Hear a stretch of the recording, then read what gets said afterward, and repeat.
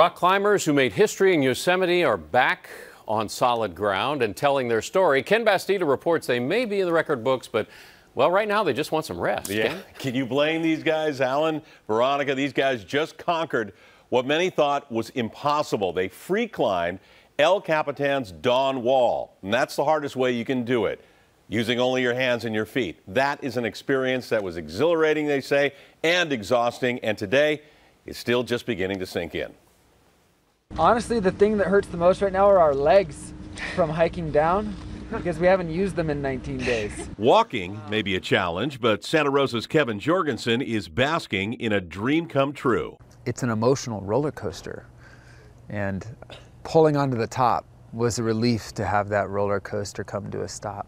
He and climbing partner Tommy Caldwell from Colorado are the first to free climb the Dawn Wall route on El Capitan. I think we've been exposed to almost like a drug of like dreaming really big and pursuing those things. And I know for me, I need that. Caldwell lost his voice yelling to his partner during the climb.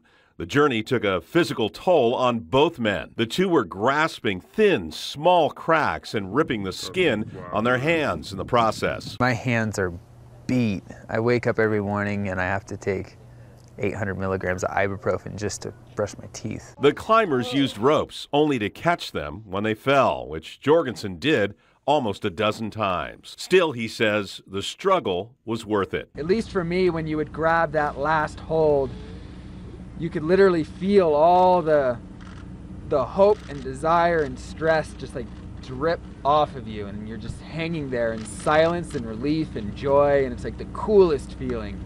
Despite their history-making feat, the two are staying humble. I hope that everyone that's been following along can take the Dawn Wall as an example of what's possible and find their own Dawn Wall.